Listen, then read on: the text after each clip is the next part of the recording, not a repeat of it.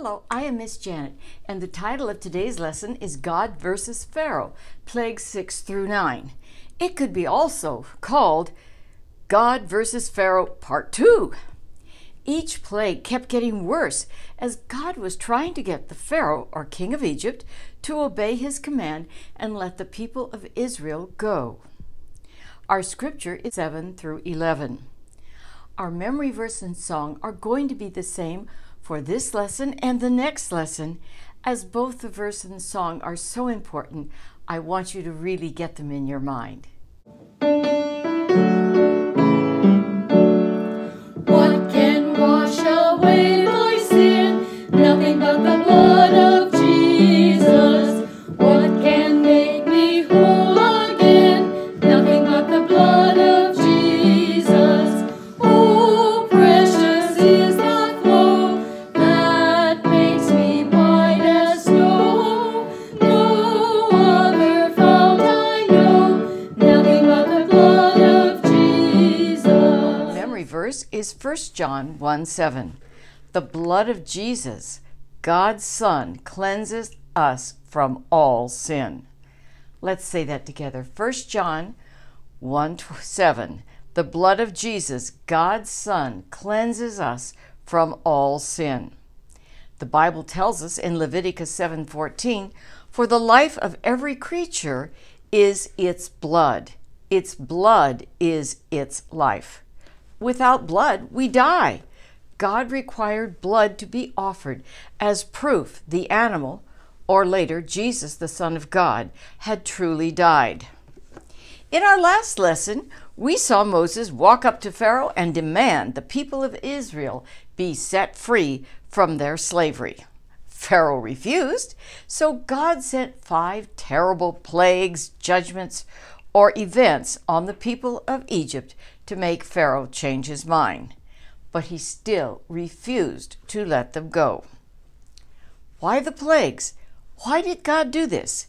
Exodus 7, verses 4 and 5, God told Moses Pharaoh would refuse to let the people go. So, God is speaking in verse 4 of chapter 7. Then I will lay my hand on Egypt and bring my host, my people, the children of Israel, out of the land of Egypt by great acts of judgment. The Egyptians shall know that I am the Lord when I stretch out my hand against Egypt and bring out the people of Israel from among them. The plagues so far have been the water in the Nile River was turned to blood. There were frogs all over everything. Then came gnats. Then flies. And number 5, all of the animals outside died. Exodus 7:8. The 6th plague, boils.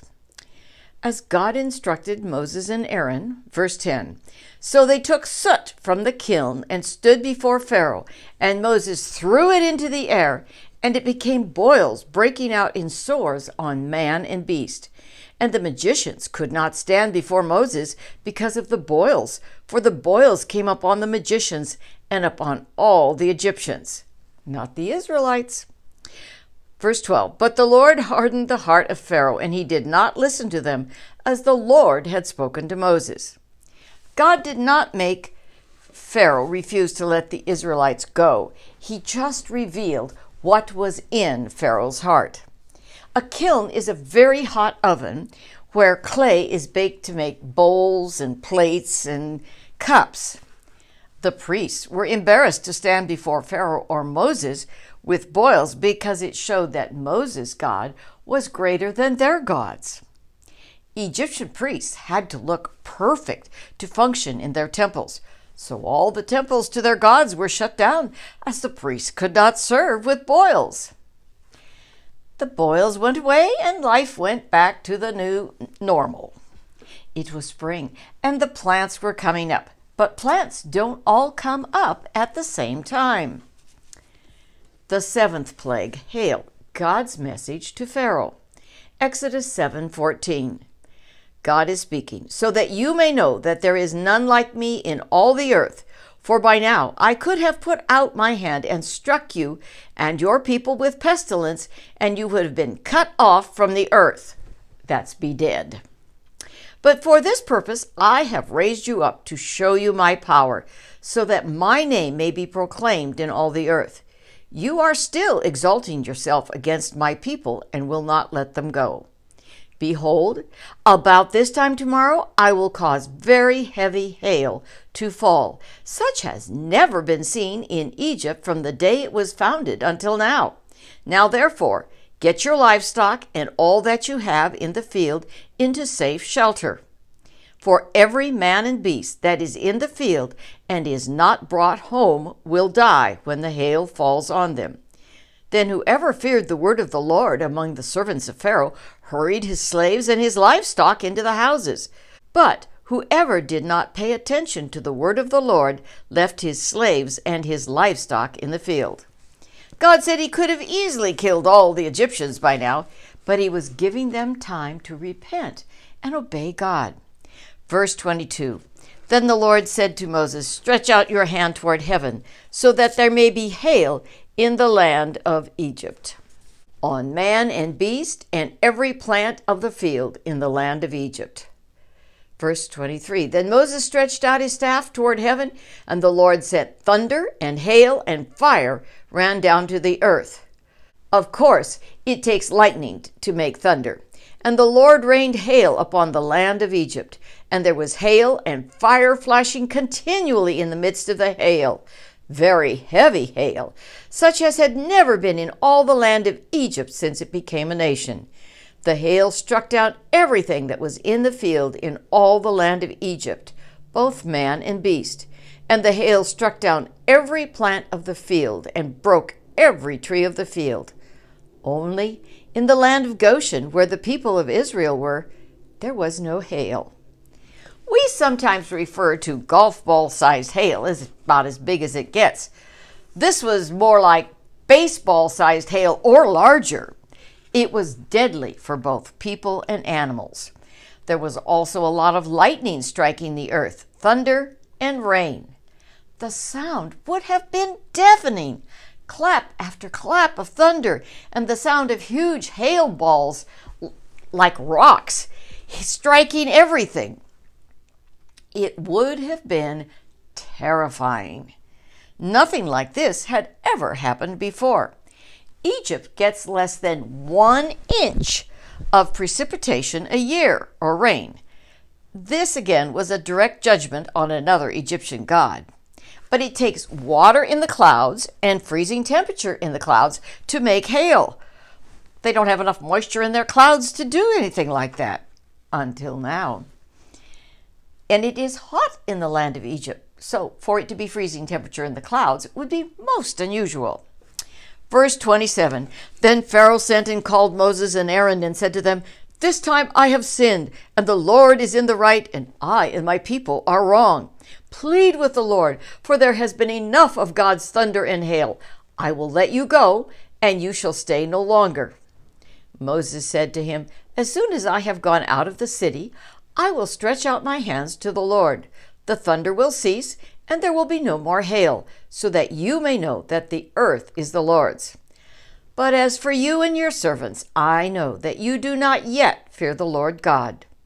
So Moses went out of the city from Pharaoh and stretched out his hands to the Lord, and the thunder and the hail ceased, and the rain no longer poured upon the earth.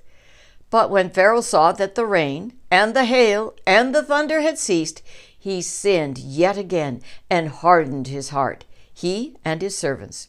So the heart of Pharaoh was hardened, and he did not let the people of Israel go, just as the Lord had spoken through Moses. Some time had passed, and new crops had come up. Exodus 10, the 8th plague, locusts. God gave directions again to Moses. Verse 3, So Moses and Aaron went into Pharaoh and said to him, Thus says the Lord, the God of the Hebrews, How long will you refuse to humble yourself before me? Let my people go, that they may serve me. For if you refuse to let my people go, behold, tomorrow I will bring locusts into your country, and they shall cover the face of the land, so that no one can see the land. The locusts would be so thick, it would be like a carpet of them on the ground. Verse 5, and they shall eat what is left to you after the hail, and they shall eat every tree of yours that grows in the field, and they shall fill your houses and the houses of all your servants and of all the Egyptians, as neither your fathers nor your grandfathers have seen from the day they came on earth to this day. Then he turned and went out from Pharaoh. Verse 7, then Pharaoh's servants said to him, how long shall this man be a snare to us? Let the men go, that they may serve the Lord their God. Do you not yet understand that Egypt is ruined? Verse 8, so Moses and Aaron were brought back to Pharaoh, and he said to them, go, serve the Lord your God. But which ones are to go? Moses said, we will go with our young and our old. We will go with our sons and our daughters, and with our flocks and herds, for we must hold a feast to the Lord. But he said to them, the Lord be with you if I ever let you and your little ones go. Look, you have some evil purpose in mind. No, go, the men among you, and serve the Lord, for that is what you are asking. And they were driven out from Pharaoh's presence. Moses would not compromise. He followed God's instructions. So, verse 12, then the Lord said to Moses, stretch out your hand over the land of Egypt for the locusts, so that they may come upon the land of Egypt and eat every plant in the land, and all the hail has left. Verse 13, so Moses stretched out his staff over the land of Egypt, and the Lord brought an east wind upon the land all that day and all that night. When it was morning, the east wind had brought the locusts, and the locusts came up over all the land of Egypt and settled on the whole country of Egypt. Such a dense swarm of locusts had never been seen before, nor will ever be again. They covered the face of the whole land, so that the land was darkened, and they ate all the plants in the land and all the fruit of the trees that the hail had left. Not a green thing remained, neither tree nor plant of the field, throughout all the land of Egypt. Just think of looking out and not seeing one bit of vegetation. It was bare dirt everywhere, nothing else. From people who have dealt with locust invasions, I understand that the noise of millions and millions of locusts eating everything would be absolutely deafening. The locusts ate every green thing that had come up after the hail sometime before. They were a living, moving carpet that covered every bit of ground, devouring everything as they moved through the houses, through everything. This is a picture of a much smaller locust invasion in Africa a few years ago. All the brown is locusts, and they are consuming what little greenery is left. The locusts came with an east wind from the sea. Verse 16, then Pharaoh hastily called Moses and Aaron and said, I have sinned against the Lord your God and against you. Now therefore, forgive my sin, please, only this once, and plead with the Lord your God only to remove this death from me. So Moses went out from Pharaoh and pleaded with the Lord, and the Lord turned the wind into a very strong west wind, which lifted the locusts and drove them into the Red Sea. Not a single locust was left in all the country of Egypt. But the Lord hardened Pharaoh's heart, and he did not let the people of Israel go. The locusts came with an east wind, and they were driven back to the Red Sea with a west wind. The ninth plague, darkness. Verse 21, then the Lord said to Moses, stretch out your hand toward heaven, that there may be darkness over the land of Egypt, a darkness to be felt. Maybe it was like a thick darkness that felt like a smothering blanket.